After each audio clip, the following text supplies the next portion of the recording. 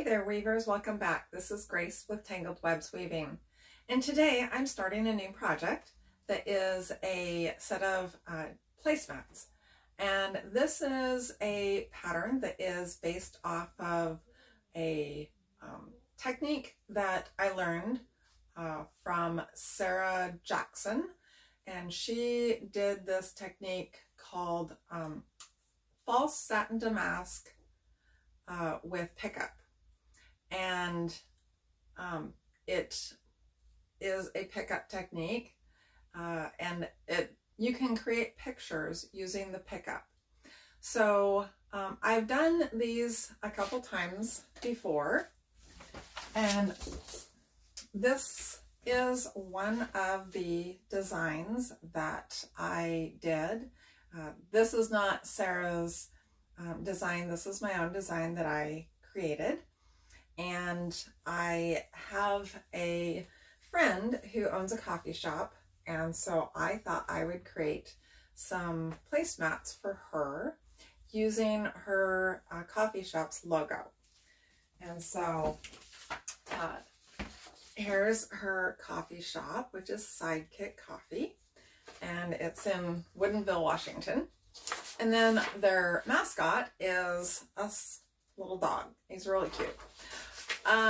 So I was able to take a stamp of her logo and digitize it and create the pickup graph. So that is what we're going to do. So I'm going to get the warp on the loom, and then we will go through the steps of weaving this particular type of pattern. So follow along and let me know if you have any questions. The first thing I am going to do is to lay out the warp that I have wound. Now, I wound this warp several months ago, I think, when I was waiting for some yarn to come to be shipped, and I had something on the loom and I could not weave anything because I was waiting for shipment. And so to occupy my time, I wound several warps, and this was one of them. So we're going to go ahead and lay this all out. It's been sitting in a box.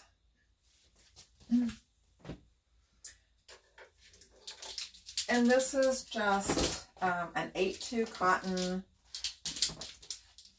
that it doesn't have any color sequence or anything like that, so it shouldn't be an issue.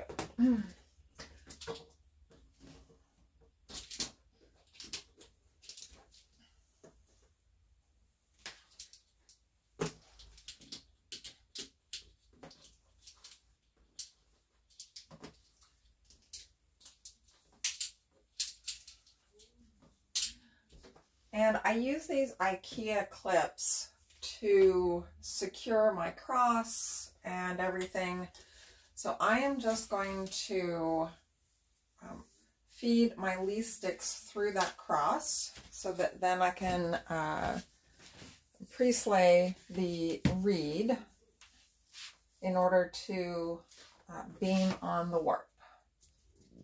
I'm just going to tilt the camera down a little bit so that you can see what I'm doing here.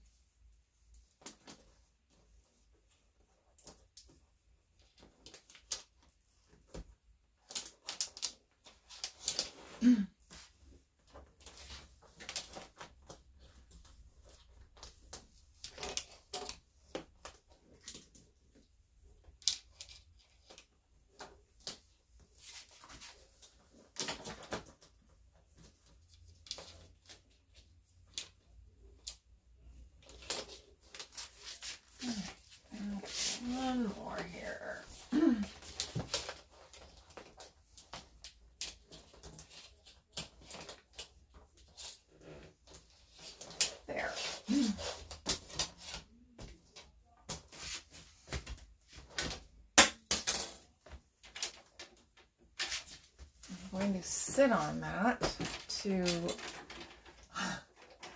keep it from leaving while I get the securing clips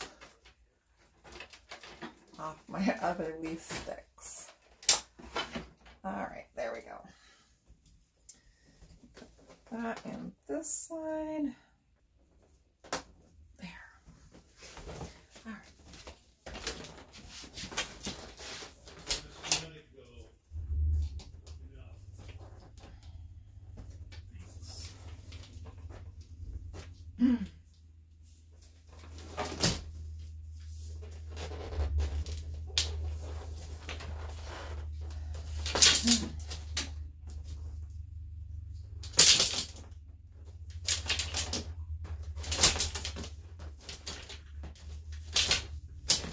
There. Now I can take this and put this up here, and I will just kind of hang this from my warping or my beater bar so that I can rough slay the reed. So the reason I do it this way is because I use my reed as almost like a rattle. So I'll rough slay it into the reed and then wind it back onto the warp beam and then thread the heddles. Okay, I have got this secured here, and this will allow me to just kind of wrap these around the breast beam so they're not going to go anywhere. And then I will take the leaf sticks and I will hammock them through from the front to the back. Before I do that though, I'm going to drop the castle or the jack box down so that I can have a clear path through the loom to wind the warp onto the back beam. Okay, see if I can do this without hurting myself.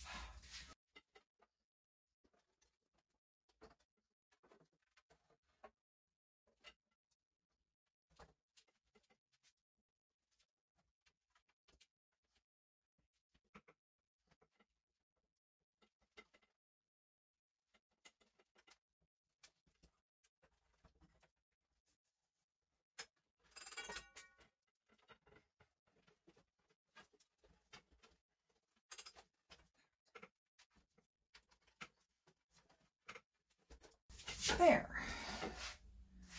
All right, now I have a clear path through the loom to put the warp on the back beam.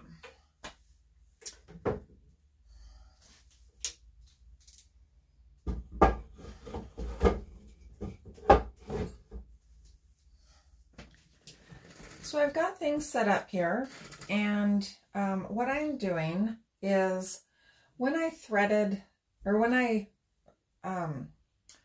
measured this warp off, I held 2 threads together in my hand and warped 2 at a time, so that as I pull off each loop, I have 4 threads.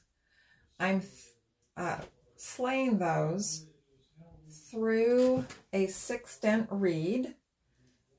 This is going to be woven at 24 ends per inch. So we want 4 threads per dent in a 6-dent reed.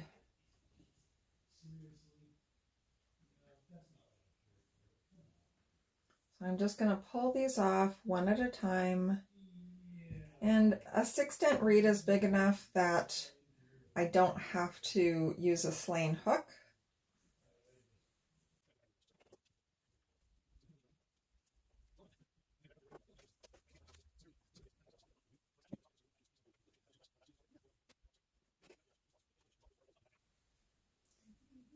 So when I get to the last one of this bout,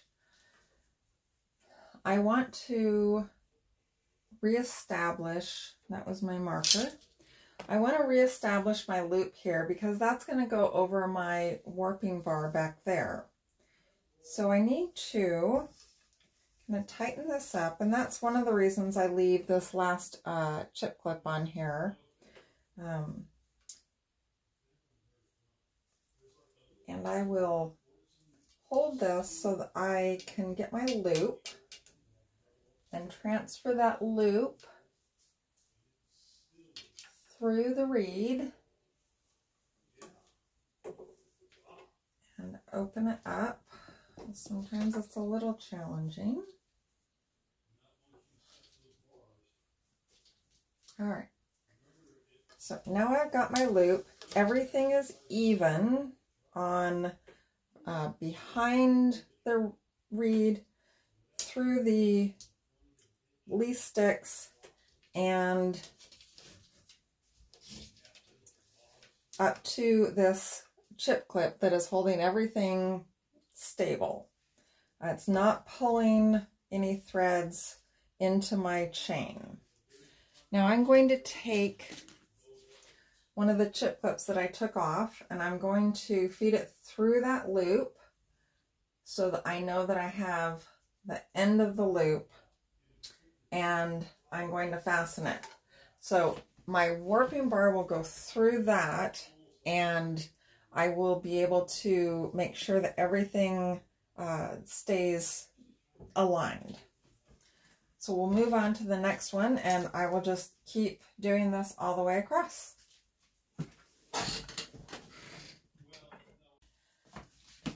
Okay, well, I am really embarrassed to say that I screwed up.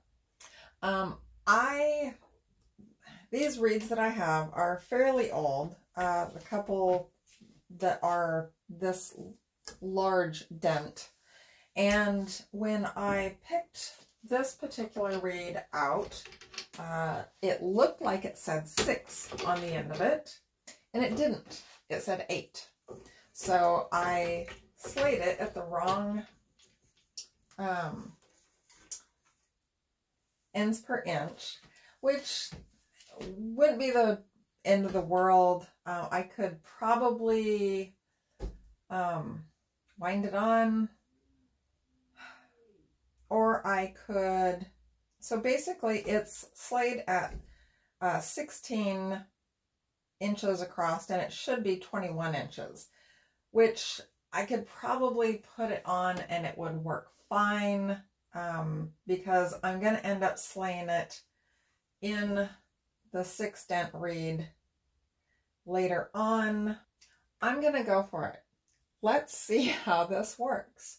I'm sure it'll be fine. I really don't want to redo the whole thing. Or do I? Tell me what I should do, people. Okay. I'm going to go ahead and do it right. So I took the clips off. I put them back here behind the reed to hold my crosses. I'm going to pull these back through.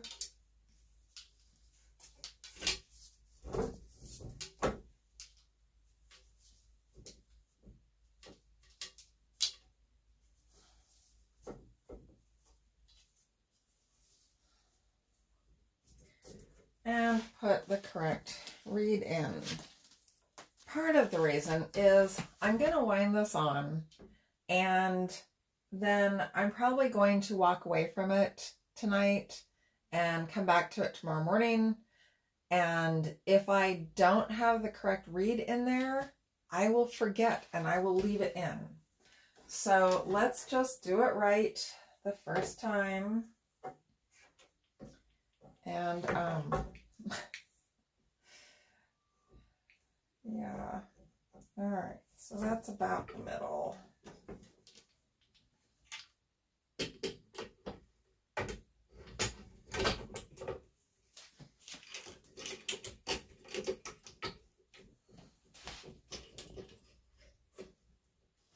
And honestly, it didn't really take me all that long to do this. So you can, maybe I'll post the redo and not post the incorrect do. So here we go.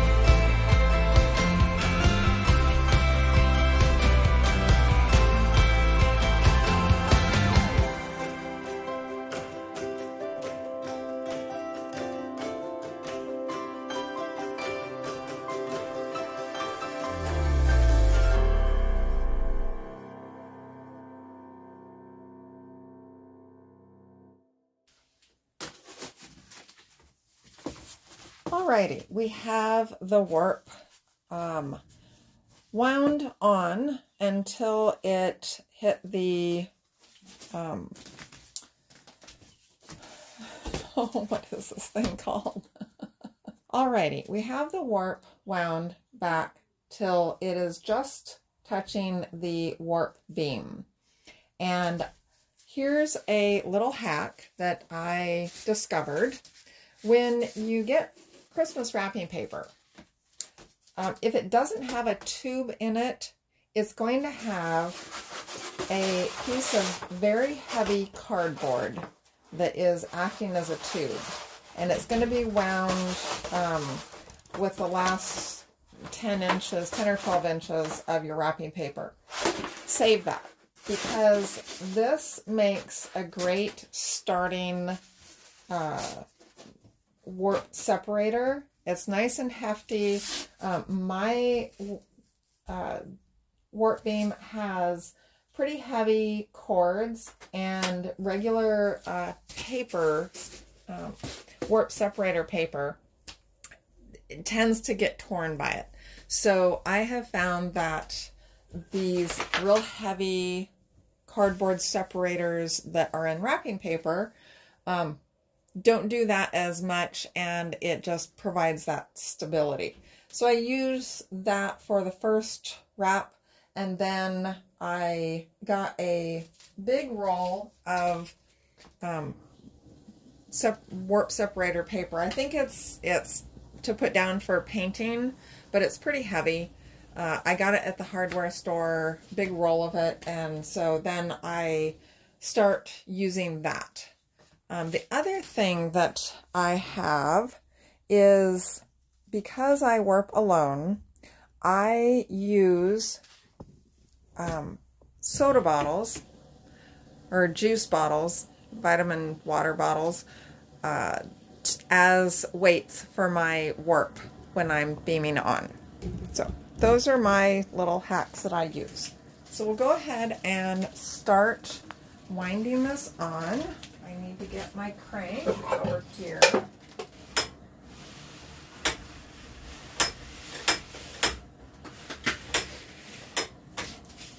And we'll just make sure that that's not gonna touch on anything. And then I will put in the other paper.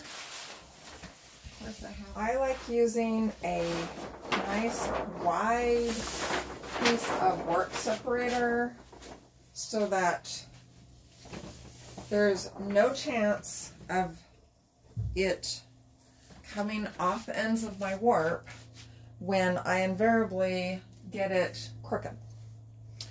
Alright, so we'll go ahead and wind this up.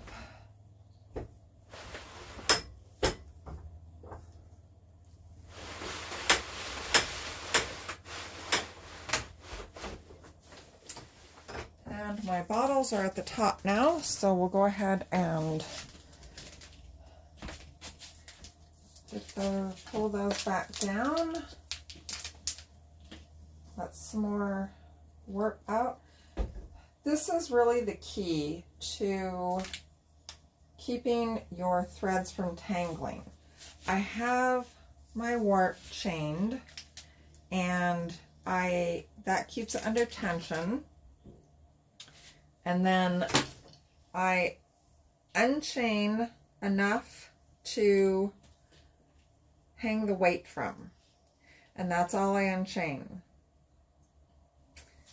Because a warp under tension is a warp under control.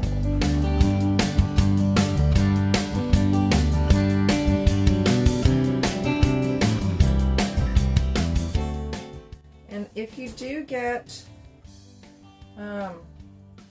any twists or snags or anything, I tend not to comb my warp.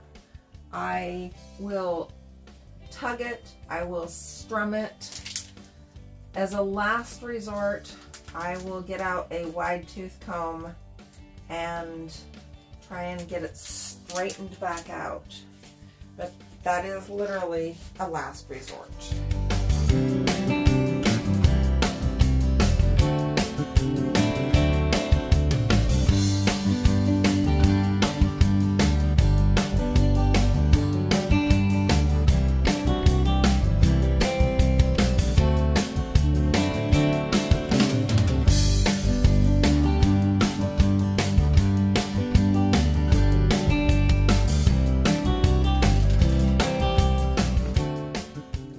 All right, I actually forgot a step, but I remembered it in time. So I need to transfer the cross from in front of the reed to behind the reed. The process that I use takes 3 leaf sticks. So I have 3 leaf sticks here. I got 2 in here and then my third one. I'm going to bring my beater bar and my reed up here, because what I want to do is I'm going to take this leaf stick and I'm going to loosen the hammock for it, and I'm going to, well, I can actually do it here like this. Well, it's going to be easier if I loosen the hammock. It's best to do it when it's got weight on it. So go ahead and loosen that. And then take the least stick that is closest to the reed, put it on its side. Take your third least stick, and behind the reed, you're going to thread it through the shed that first least stick is making because it's on its side. Go slow and thread it through. Make sure you're not catching any threads that are up and it should be down, or down and should be up. Kind of get down there and look through there. Now we're going to take and push that least stick pretty far back, because we're going to make a new shed with the least stick that is furthest away from the reed. But first we're going to remove this least stick, because we have that cross transferred now. So I'm going to take my hammock cords out.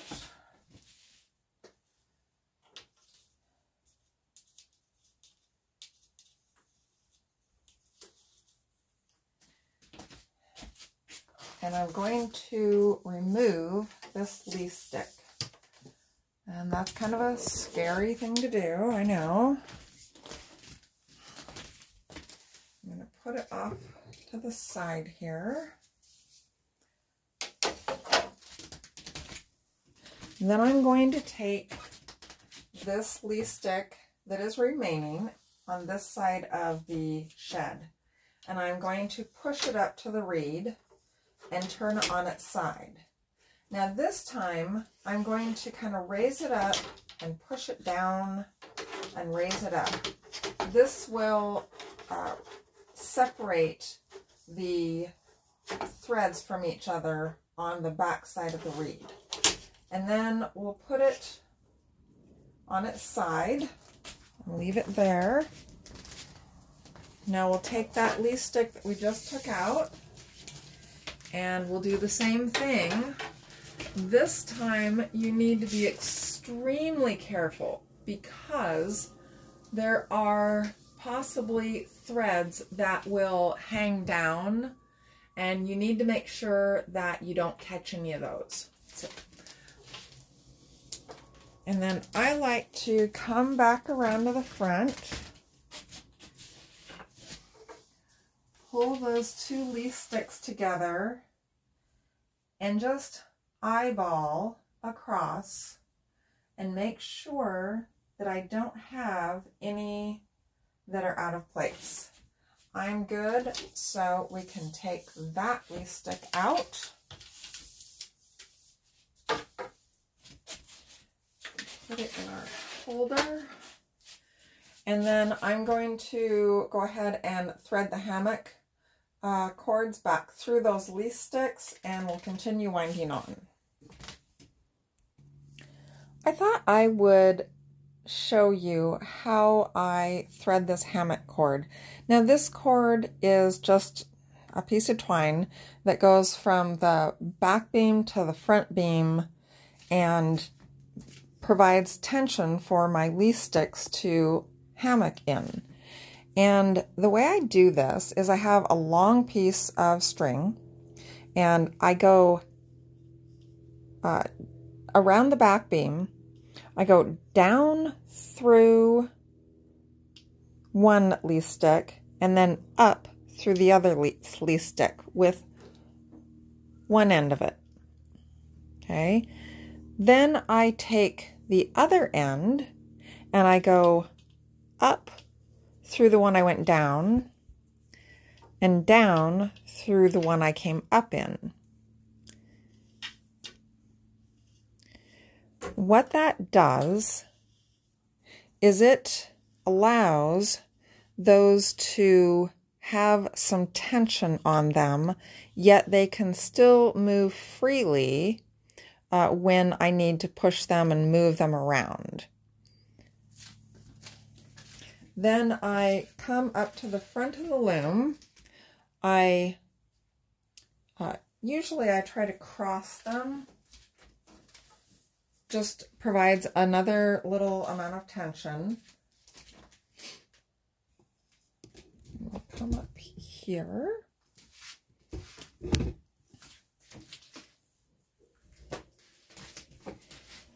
And then I just tie it to my front beam. And I do a surgeon's knot so that it helps hold it nice and tight. And then I just tie a bow. And that makes it so that I can get it out very quickly and easily. I don't have to fuss with knots. So I just thought I'd show you that.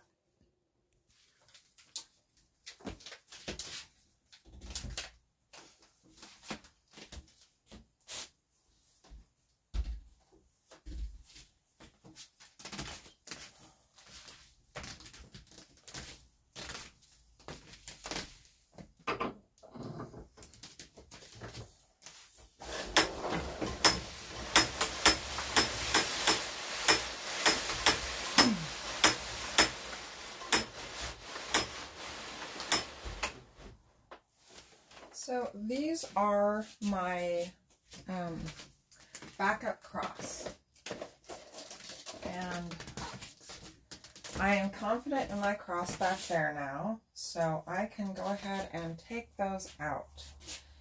This is just a backup. When I wind my warps, I always put 2 crosses in, one at either end, so that if for some reason I end up losing my cross, I have a backup.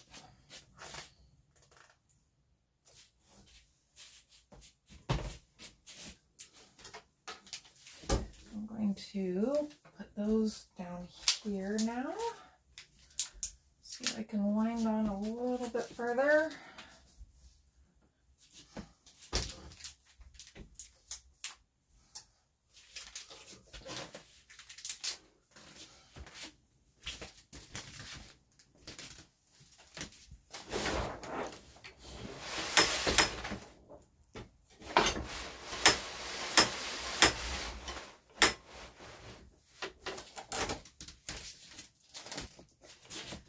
Alright, just want to make sure those are not caught.